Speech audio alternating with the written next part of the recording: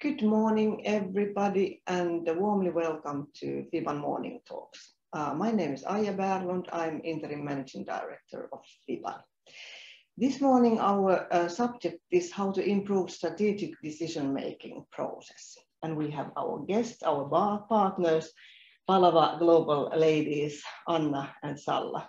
Warmly welcome. Thank you. Would you kindly please present yourselves and tell a little bit about your background? Yeah. Good morning, everyone. My name is Salla Hänninen. I am the CEO and co-founder of Palava Global. I founded the company with Ilkka Lavas around 4 years ago after moving back to Finland a couple of years earlier, starting my previous company, then working for a startup. And when I met Ilkka, we started talking. He's taken several of his companies overseas, and we realized that there are many things we could do together to help Finnish startups make better decisions when they grow internationally. So that is why we founded Palava Global.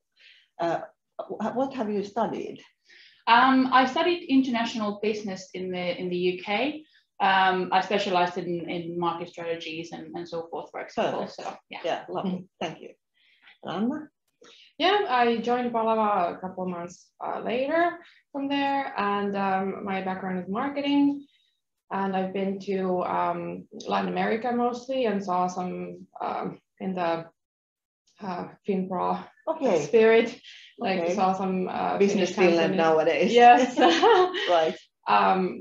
Saw some Finnish companies there making some decisions that I kind of wanted to maybe be around, be more present to consult there. And like when I saw the problems when I came back to Finland, then that's what I really wanted to work at. Okay. And export promotion is really close to my heart. So. Which countries you lived in Latin America? Chile and Mexico. Lovely. And did you work as analyst or a consultant? Business developer, actually. Okay. So cool. From the field. Okay. Excellent. Normally at this point we take a Menti questionnaire, and Basim, would you please open that to us? So please, everybody, you can copy the link from the chat and utilize code 659703559. You can find the code up there on the screen. And the question to the audience is that what factors influence strategic decision making? So please give your insight and your ideas to this question. And in the meantime, when you are writing, we are discussing here. Salla, what are the typical situations where strategic decision making is needed? I think there are two typical situations. It's either when companies are looking for significant growth. That's when they have to make several important decisions, right? And the other is kind of the opposite. It's when things are not going so well, and you have to make maybe some difficult decisions. For example, when companies come to us, it's usually when they're looking for growth in new markets. So they have to make several decisions on which markets to enter, how to enter those markets, and so forth. Or if they are already in some markets that are not performing that well, they might want to know why not. And that's where we can help them make better decisions, maybe on doing things differently in that market or choosing a different market, for example. So it's like kind of two alternatives. You have to, or you are proactive and you make the decisions in a good time beforehand. You have to, before you have to do that. Okay. So anything you want to add, Anna, at Salla's reply? Okay, so we got what factors influence strategic decision making. We have this organizational culture, resources, structure, and policies. Yeah. Ladies, anything you want to add to this? Well, I think resources are really, really interesting in a way that it's kind of the chicken and an egg problem, that sometimes you have to make decisions based on the resource that you have. Sometimes you need to do something that you don't have the resources for, and then you have to plan to get those resources. So kind of chicken and egg. Interesting how it kind of goes into the chicken and egg problem. Yeah, kind of. Yeah, that's right.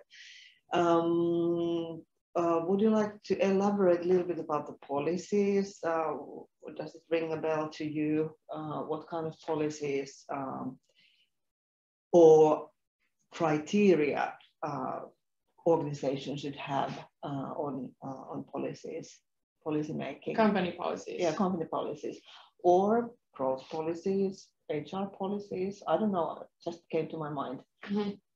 Well, I think we'll discuss that in some shape or form. Kind of like, what are the criteria that you use in the company to make decisions? What are the bases that you use? Because sometimes you see that decisions can be made with little to no basis, or if that's the case, then in a strategic decision making, it's kind of problematic. If you're winging it, you should always be mindful and have maybe a policy to be mindful. But why are you making this decision? What are the bases for this? Yeah, well, at least I pump into cases where decisions are made without any criteria. Exactly. And that is, in my opinion, a problem. In a big organization, for instance, that might be a challenge. Anything else that you want to discuss about those signals we got from Menti? There are plenty of more. Yeah. I thought about the organizational culture and how that affects things. We're going to talk about who should be involved in decision making later, because personally I love a flat organization, but it's not always optimal. It's not always optimal, especially when talking about really important decisions, strategic decisions. It can become a shouting match, and that's not how you should make important decisions at all. So kind of thinking about who should be involved in what decision is also something we're going to discuss. It's actually a matter of power within the organization, isn't it? Yeah. And a hierarchy. Yeah. Yeah. Yeah, and obviously you can listen to everyone, but you can, I don't believe that you can have everyone involved, or at least making every single decision, because it should be based on data rather than opinion. That's how I see. Yeah, that's good. Good point. Excellent point. And I've been told that it's always good to have somebody like the key persons get together and make some kind of basic assumption, and then you test it around in the organization and kind of sell the idea to the others. Yeah. And and data helps in selling. Exactly. That's right. Anything else? Ownership strategies mentioned, of course. Yeah, of course. It depends on the company how they want to include owners, for example, and so forth. How many owners are there, and so forth. If you think about investors, for example, how involved are they? Especially if they're not board members. If they're also board members, then that's a different story. Yeah. Well, everything actually starts from our ownership strategy. What is the reason of the company, and like, what do we want to achieve? Are all the owners do they have the same kind of vision? What is needed to do, and so on? Okay. Anything else that you want to discuss? No, I think we will discuss many of these. Yes. Yeah. Okay. Thank you. Yeah. And thank you, participants, for these signals. Yeah. And then I have a question to Salla. What is the first step of the strategic decision-making process? Well, I think the most important step is, of course, recognizing those important decisions. It may sound really obvious, but startups do tend to run through decisions and not think about which decisions they should spend a bit more time on, because there are so many decisions to make every day when you're growing fast. So you might just not recognize those really important ones. And therefore, I think it's really important to stop for a minute and kind of understand what are those decisions that are coming up that we should spend a bit more time on. And how do you do that in practice? Well, I think we're going to talk about that as well, in how to recognize those strategic decisions. And I can elaborate on that. Like if you think of how to define what decision is strategic or not, there might be a lot of theories for this, but the most practical one I would say is, will it make or break your company? Okay. If you get it wrong. Okay. That's a really concrete way to think about things. If I get this wrong, will it kind of destroy our company? Yeah, so it's a really nihilistic way of thinking. Or at least set us back for months. Or will it divert closer to 1% or closer to 100% of our budget, effort, everything we're doing to the wrong cause or wrong objective if we get it wrong. And the startup culture is really, like Salla said, paying for the fail fast kind of culture. But exactly. some decisions are those that if you fail them fast, then you might fail altogether. And but also like strategic decisions, if you get them right, then it doesn't just mean that you avert a crisis. It means that you have a competitive advantage in your use of resources, in your product, in everything you're making. So in principle, any decision is better than no decision at all. But I think you should, like I said before, you should pause maybe a bit before that and see like what is the real world phenomenon or real world thing that I have to base this on. I can't decide on my own, like we say in a glass box, that this is how the world works. And if your decision needs to be based on the real world, then you need kind of information. What is the mechanism? How does my industry work in this? And that's what. And how do you identify those phenomena that are relevant to your company? What kind of process do you utilize at Palava Global? We break companies into little parts. And then see like what is. It's mostly common sense, really. Like you just see like if we have to use for our product, we need this kind of data, for example, and we can make all that data because it's really expensive. So then, does it exist? Who makes this data? Then you just find those people out. You look for if it really exists. You just counter engineer your way back in the real world. Sometimes you need to find things out, but that's really what market research is for. Okay. So in strategic decision making, you kind of need to identify the strategic themes that are important for your company to grow. I would map all the decisions that are coming up. One example is recruiting people, right? Not every decision in recruitment is as important, right? If you're hiring an office assistant and you get it wrong, it's not going to break your company.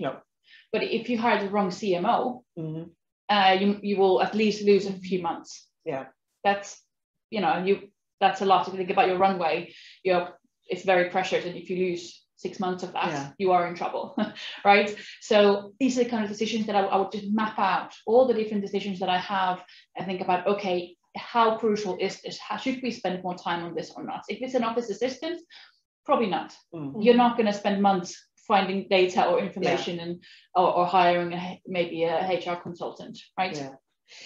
Audience, please write your questions on the chat so that we would like to hear your questions also if you want to hear something from Anna and Salla. Next question is that who should be involved in strategic decision making? This is a really good question. And like I said before, I appreciate a flat hierarchy in many situations, and I do think everyone should be involved, and you should ask for people's thoughts, because you've hired great people, so you should kind of respect that and respect their thoughts. But at the same time, when it comes to these really important decisions, like I said, it can't be a shouting match. No. And it has to be based on data, not just people's opinions. Of course, people can have expertise, and I think that's part of it. You should take that as part of your kind of like your data set almost. But then decide who is the key decision maker on this. And for the most important decisions, I think it is the leadership team's responsibility to get that data and present that to the board. Yeah. And then then make that decision. So even a board can't really make a decision if they don't have the relevant information to make that decision. So how we often do things, for example, in market selection with our market scanner, we present the company with at least 2 different scenarios that they can then present to their board. Okay. And then the board can discuss these different scenarios. For example, if we look at 10 different markets, they always get a score, right?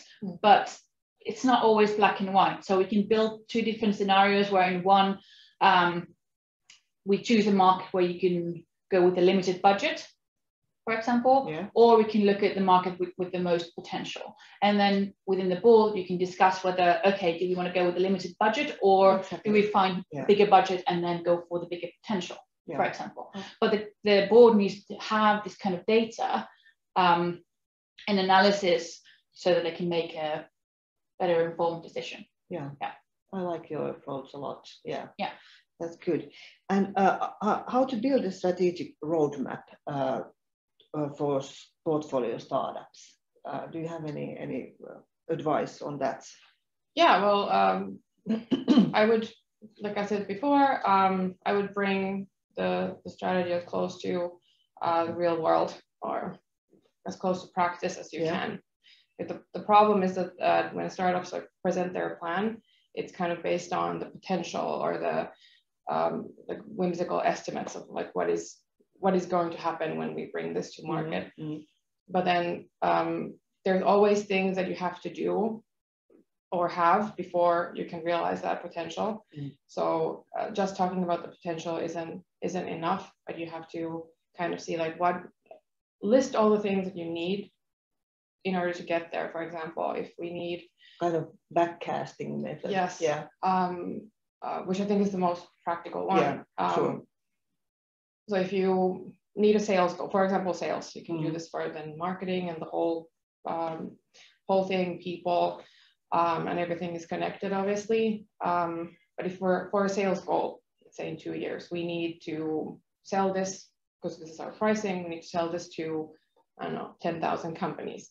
And then where are we going to find those 10,000 companies? Are they spread across like different markets? Which markets are those? What is the cost to get them? Exactly. Who is going to sell to these people? And if for this goal we need to sell to, I don't know, 30 companies every month, who is going to do that sales in various markets? Or are we going to go back to the drawing board and kind of look for a more scalable solution? Okay. Yes. Okay. That's understandable. Can you give some concrete examples about the strategic decision making that when everything went very well, like a success story, or then a catastrophe? Either or. We have few of those. Yeah. Please share your experiences to us. What to avoid? You want the avoidable ones first? Well, you choose. Well, I would highlight one story where things went really well. So the same example I mentioned earlier, that was of this company that had a data platform based on open data. Yeah. So if they had to make or produce all that data themselves, then the business model wouldn't be viable. Yeah.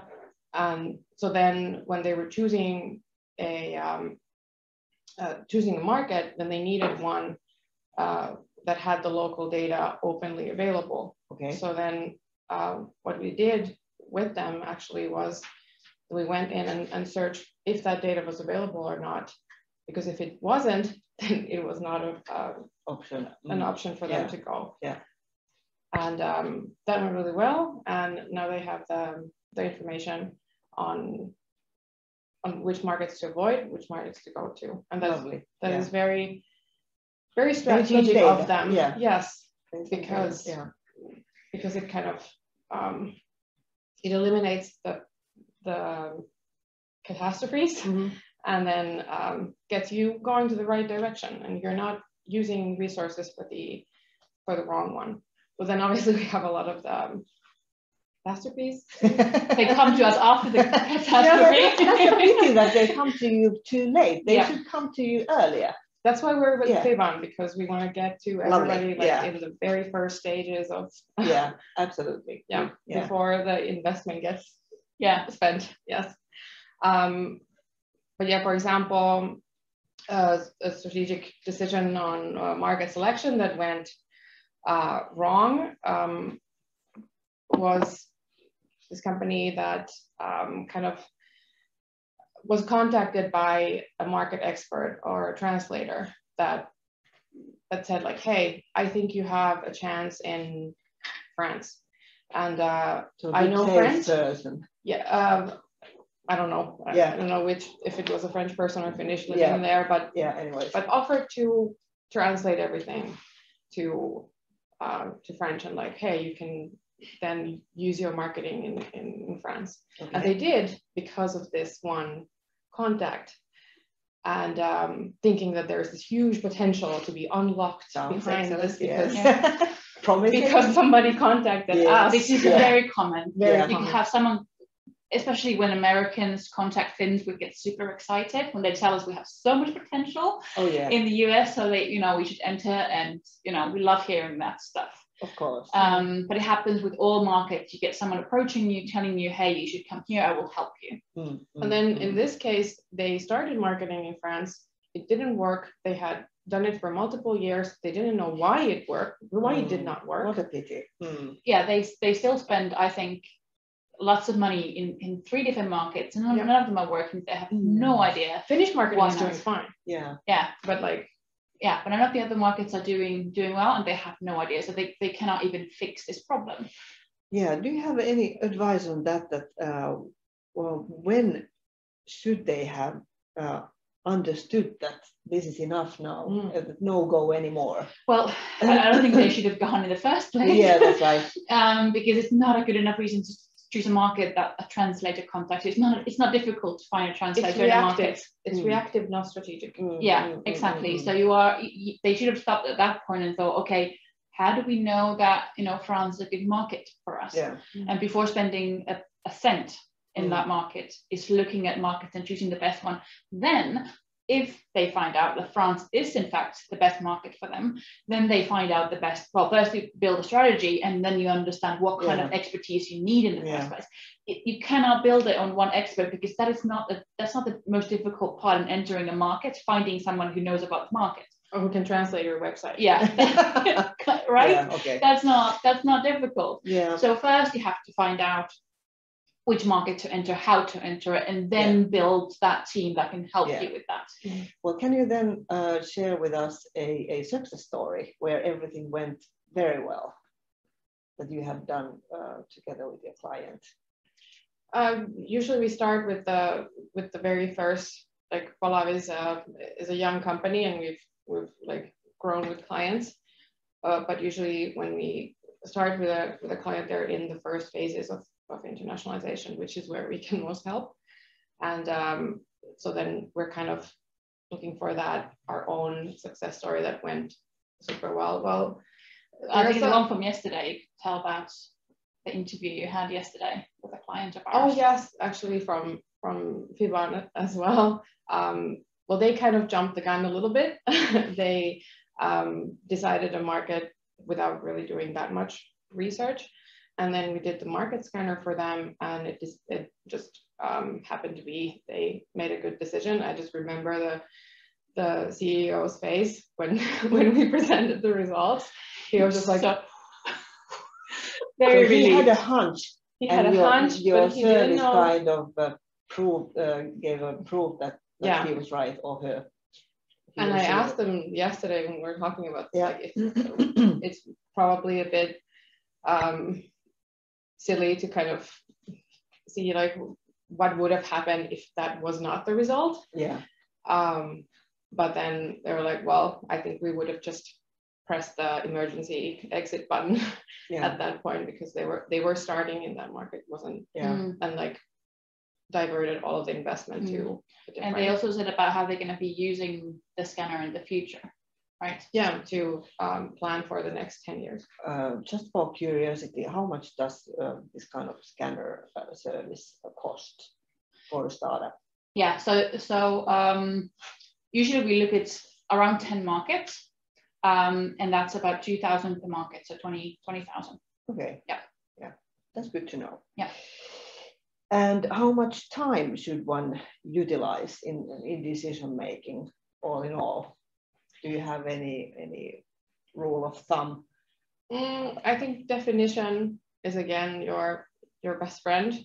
Define what information you need to make this decision, because information gathering is probably going to be the lengthiest part. Of course, you can like think about it for months and months and months and never make the decision, but like in real terms, what takes the most time is probably the information gathering. So then you should define what information you need as a basis for this particular decision, and then that's basically what tells you how much. Yeah, and we can't really say for other people. So if you need some expertise, then ask the experts how long it's going to take. For us, for example, with Market Scanner, it takes 8 weeks. 8 weeks. Yeah. So that's if you talk about 10 markets. Yeah. Producing the data. And is it normal that companies really screen 10 markets at the same time, or like make that? No. Or is it because, in my opinion, companies usually contemplate between 3 to 5 markets or something? Is it really like 10 markets? Usually, yeah. They often come to us and say, hey, how about we look at 3 markets? But the problem is, if you look at 3 markets, and often it's Sweden, Norway, Denmark, sort of thing, right? Yeah. But then how do you know but those are the best markets? You might know, okay, this is the best out of 3, but how we first kind of screen all markets, right? We look at the globe almost. And usually you can obviously take out quite a few, or we have this pre-screening process where we take out kind of obviously bad markets, right? And then we look at 10 quite different markets. So we find opportunities you weren't aware of. That's a good point. Yeah, because you have some kind of bias. Exactly. You always have a bias, and you think it's going to be this or this. Yeah. And almost always, this one from yesterday was an exception. 9 times out of 10, their hunch is wrong. Yep.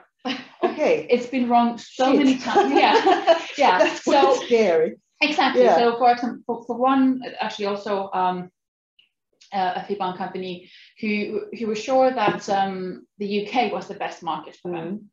And we looked at 10 markets and actually found out that the UK was not even close to being one of the best markets. So now they've entered 2 other markets on a different continent. Both of them are different continents. Okay. So it wasn't even close. The hunch was not close. And that's what we're trying to do. We're not just trying to find the best out of 3. We're trying to find the best possible markets. Thank you so much. This was very important information. Because we want to find the best product market fit. We want to find the market where you can get the most out of your investment on that market and so forth. So you cannot do that. If you compare 3 markets, then yes, we can find the best out of 3, but not the best overall. And then when we looked at what startups do after the Market Scanner, then it's interesting to notice that they don't always go for the one that got the best score. It's like maybe in the top 10, hopefully in the top, but in the top 3 maybe. Yeah. But there's one company recently that got Italy as their first market, and they were not considering Italy. Like, wow, I have no idea that Italy would come first. I was like, okay. But then it was too much of a stretch for them in the strategy or in their head. Like, I can't do Italy. Like, I can't. Like, it's very interesting that the data says that this is the best market for you. It's like, I'm gonna go for the. But the market they wanted to go to was actually their worst market. So at least they averted that. Yeah. Okay, but you helped them anyways. Yeah. Have you ever met a situation with your client concerning strategic decision making that the decision makers do have different opinions, that they are in a battle that whose decision is the right one, or how to make the consensus, or you get the point? Well, that's the thing. We can't really make the decision for them. We can only offer them the expertise and the data to help them make and say, these are the scenarios that you should choose from, and then have the board discuss that, the leadership team discuss that. So yes, quite often it happens. But I don't think that actually after, for example, a market standard project, they come to a conclusion together. I don't think that we haven't witnessed too many fights, I don't think, afterwards. What happens a lot more often is that they have an idea when they come to us, and then it proves to be wrong, and that takes them a while to get their head around. Kind of let that go. Just letting go. Exactly.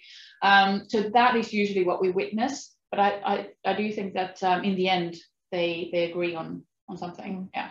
But if they can have as many people in their lives or around them that kind of encourage them to make all the decisions not based on feeling or gut feeling, but data, then if you just get that for all the investors, maybe like encourage the portfolio startups to really look at the data and put their feelings aside for a little bit. And not just in market selection, but everything. Well, most of the leaders and companies tend to have some kind of their own way to make decisions. And now the question is that what are the steps to improve your decision-making process? Do you have any list what to do to improve your existing decision-making process?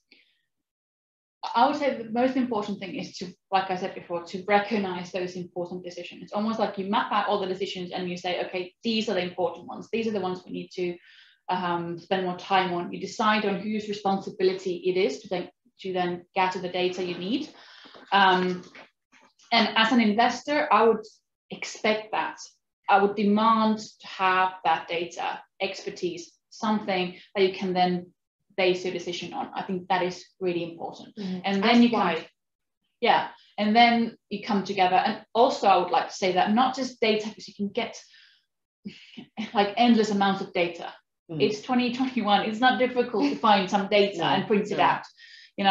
That's not hard, but have it analyzed as well. So you have, for example, these scenarios, something that you can actually discuss, because no board member has time to go through pages and pages of Excel sheets or whatever, right? So you need that analysis of that data as well, that you can then discuss together and make that decision. Lovely. That was very good crystallization of our discussion here. I think it's time for us to move on to go through the questions on chat side.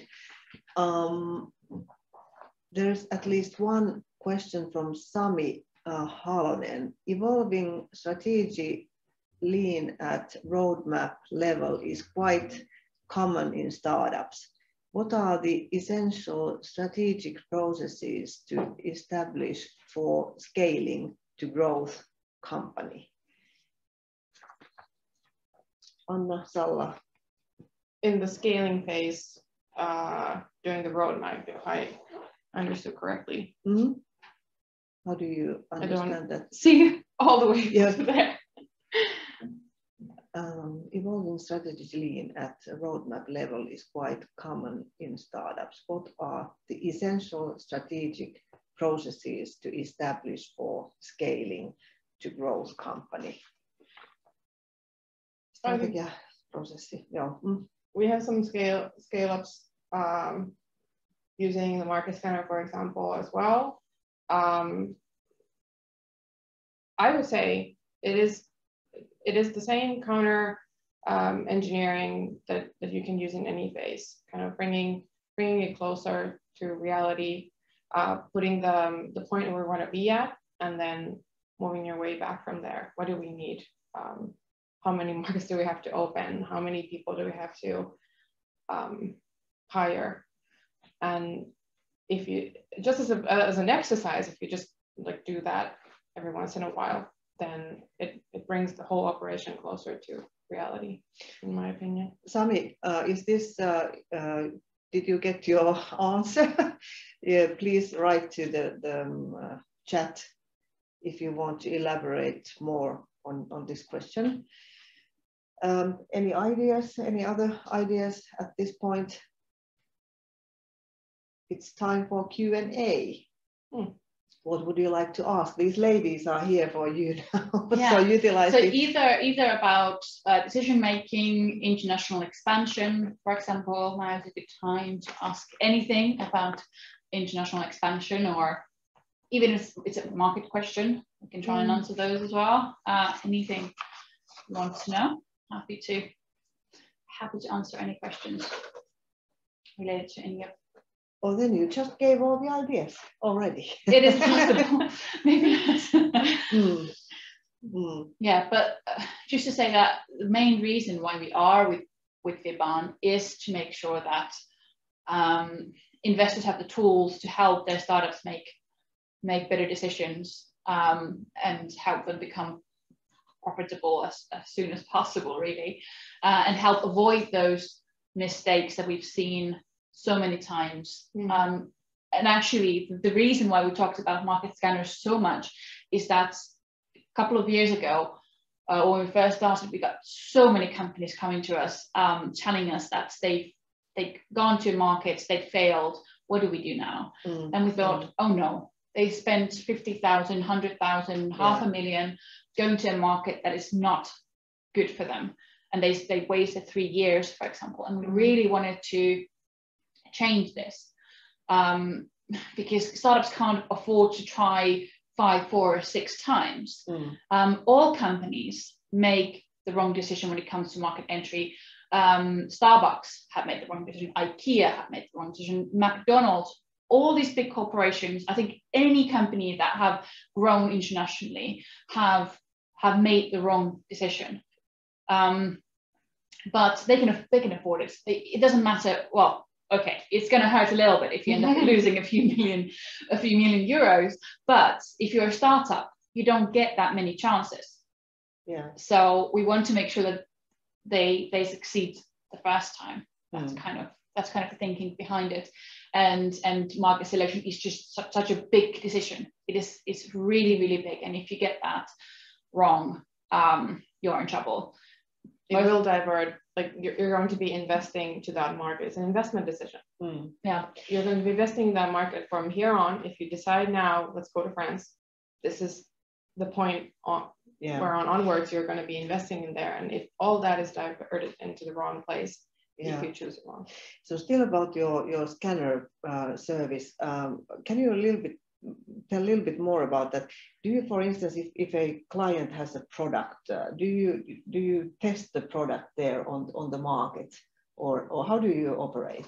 We find indicators of what are the kind of indicators for demand that are present in the market. So what drives your demand?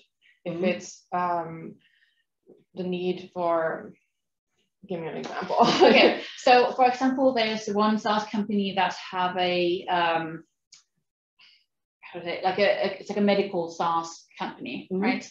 And for them, what was important was to know, for example, how many people use 5 or more drugs at the same time, things like that, or who make decisions on writing prescriptions, things like that, so that they understand what are the market conditions. We don't look at general data like GDP, because it's not, we don't think it's data that you should use for decision making. But we look at all the things that will drive your demand, but also drive your costs on that market. So for SaaS companies, for example, you need to understand what are your marketing costs going to look like, that market, because you can have a market that has lots of potential, like the US is often has plenty of potential, but then your market entry costs are so high that you realize you don't have the resources to enter that market.